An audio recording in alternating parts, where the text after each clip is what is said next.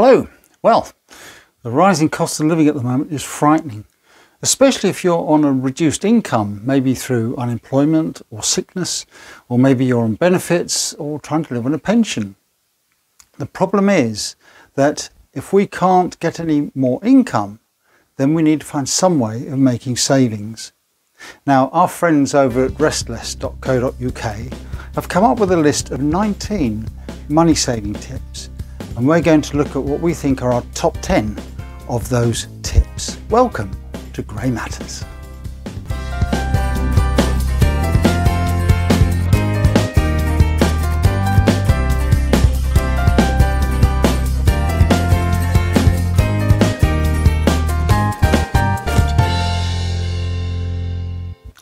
Welcome to Grey Matters, the channel that promotes the fact that the older generation still matters. We still have relevance, and we also look at issues that matter to the older generation. Now, our friends over at restless.co.uk have come up with these 19 money saving tips. Before we get into them, we just want to give a big shout out. Restless.co.uk is the fastest growing online or digital community for the over 50s. Their strapline is discover more, rest less. And it's true. The website is full of things that you can do. There's a community page, there's dating even, there's jobs, opportunities of volunteering, help and advice on all sorts of things from money and travel, health and all sorts of amazing content. So I'll leave a link in the description below. Go over and pay a visit to restless.co.uk. This isn't a paid promotion. We genuinely think it's a really good website. And, you know, in the meantime, we'll continue bringing occasional content from them to share with you. Now, let's look at these money saving tips. We've chosen 12, the ones we think are probably the best of the bunch. And some of them might seem obvious. Some of them might not be too popular with your family. But remember, a lot of these are designed to be temporary, right? To get you out of a hole, to get you out of the fix that you might currently be in. And in truth, you'll probably adopt some of them permanently. Well, number one is to start budgeting, because it's very difficult to know how much you've got actually left to spend on things like food and other essentials if you don't know what you're spending on your legal commitments, things like your mortgage repayments, rent, council tax and other loan repayments. So you need to work that out so you can then see what you've got left for your food and other essentials. Now, I have another top tip for that, to reduce the outgoings that you're spending on some of those things like food. And that's to shop for the month, not for the week. If you've got a freezer, make use of it. Shop to fill that freezer. And the thing is that if you shop by the week, you're picking up all the intermediate price increases over that time. And by the time that you've got to the end of that month, you've spent more than you needed to have done. If you shop for the month, the prices will be going up in the meantime. And when you shop for the second month, yes, the prices will be higher, but you'll have missed out the intermediate rises that will be eating into your purse. Now, the second one is, well, not very popular at all, and that's to cancel your subscriptions. Yep, streaming services, the gym, magazines, wine clubs, whatever subscriptions you've got, cancel them. Remember, it's only temporary. It's to get you over a difficult period, all right? Once you're through this dreadful situation we've got running at the moment, you'll be able to introduce those subscriptions again as you're able to afford them. Number 3 is to try and reduce your council tax commitment. Now, you can get into a lot of hot water if you don't pay your council tax, but there's nothing to stop you trying to reduce your commitment to it. For example, if you're the only adult living in a property, you can claim up to 25% discount on that. You can also sometimes get discount if you're living on your own or if you're a carer. Even if you don't qualify, it's still worth asking the council if they'll give you a payment holiday for 1 or 2 months. Anything really to help ease that burden on you. Now, Restless's tip number 4 is to try and reduce your car insurance commitment. And I would add on to that home insurance, travel insurance, any other insurances you've got. And the secret to that is not just to blindly auto-renew, because most policies have a tendency to increase their premiums year on year on. And if you just let them auto-renew, you're definitely going to be paying more than you need to. So use the comparison sites. Bear in mind though that there are some companies that don't take part in these comparison websites, such as Aviva and Direct Line. So you'll need to contact them directly to get a quote. Number 5 is to switch to own brands. Now, okay, I know there are a lot of people out there that won't do that. They don't think the own brands are as good a quality, they don't taste as nice. But you know, some of them are good, if not better, in taste and quality. And if ever there was a time to try own brands, it's now. So give it a go. You may be converted to some of these products against their branded products, against their branded counterparts, and you might be converted for life. Research has shown that if you shop around with own brands, you can save up to £240 a year. Now that's got to be a saving worth having. Tip number 6 is to use apps to reduce what you're spending on food. Now there are a couple of apps such as Too Good To Go and Olio. Now Too Good To Go partners with high street stores such as Costa's and Marks and Spencer's and Greggs and people like that. And at the end of the day, they create what they call magic boxes. And this is food that they won't be able to sell the next day. And for £3 to £4 to £5, depending on the deal, you can reserve a magic box, which you pick up at a pre-arranged time. And the value in those boxes is usually at least 10, 12, 15 pounds. The first time we did that, we did a Marks and Spencer's box for £4, and it contained a £12 banquet Indian meal for 2 and some cakes. So, you know, pretty good value. So give that a look. Olio, on the other hand, brings communities together so they can share produce and toys and books and makeup and things that otherwise might go to waste. So give those a look, see what you think, all right? Leave a link down in the description. Now, number 7 is your mortgage. Almost certainly your biggest monthly outgoing. And if you're on your current lender's standard variable rate, you're almost guaranteed that you can bring that monthly cost down. Now, the Restless website has got a mortgage comparison checker. Okay, I'll leave a link in the description below. Pop over there, have a look, see what your options are, because you could make some substantial savings on your mortgage. My personal top tip to add to that is to switch your credit cards about.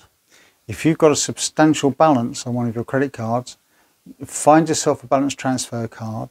There's some really good deals now with up to 3 years to pay, and it's interest free for that 3 years.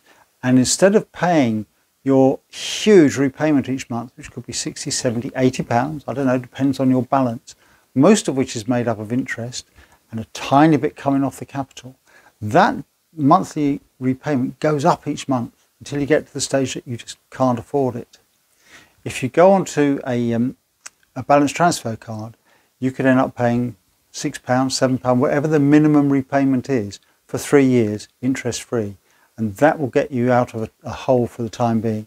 And just remember to switch to another balance transfer card before the current one finishes. And that way you won't end up with a period where suddenly you're paying the credit card's full repayment rate.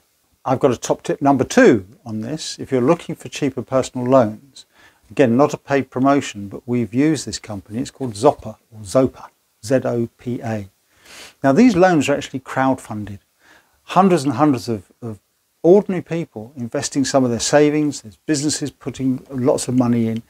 And each loan that is taken out is crowdfunded by hundreds of these investors. So if you take out £1,000, you could be taking just £1 off each investor. You just pay your repayments, and Zopa then pay the money on to those people that lent the money, And it's actually not a bad thing if you've got a bit of spare cash. Maybe one day consider being one of the lenders on Zopper. You can get all the information on their website, but their interest rates when you borrow are pretty good, and there's absolutely no early repayment charges. And we've had several loans off them. They're very reasonable, and we've always paid them off early with no penalties at all. As always, with any financial matters, do seek independent financial advice. We're not financial experts by any means. Number 8 is to cut your energy consumption and your costs. Now, if we're talking about gas, I recently posted a video about cutting your energy costs, and there's a lot of gas saving tips there, particularly relevant during winter when you can make the best savings on that. So for electricity, there are a lot of tried and tested little tricks you can do. Obviously, turning off lights in rooms that you're not in. And you know what the kids are like? They go around the house switching the lights on, and you go around switching them off. Keep doing that. All right, if you're not in a room, turn the lights off. Showers. If you've got an electric shower, use it for a minute less a day, and that will save you about £4 a year. Doesn't sound much. But what if you cut that showering time you normally have in half? And if the family did the same, you're going to soon start making some decent savings on that. Dishwashers, washing machines, use them on the eco cycles. If you've got a night rate, use them at night when it's cheaper. And dishwashers, I mean Restless, suggest you only use them once a week. What's wrong with hand washing up? Use them on the Sunday when you've got the Sunday lunch to clear up. I can see a good use for dishwasher then. So try and cut down your actual usage of these items. That'll save you money. Number 9 is to make your food go further. Believe it or not, but UK families, average families, waste 4.5 billion tonnes of food that never gets eaten. That's 14, let me get this right, 14 billion pounds a year. That's equivalent to £700 a year for every average household family in the UK today. You are throwing away £700 worth of food a year. That money would be better in your pocket than in the dustbin.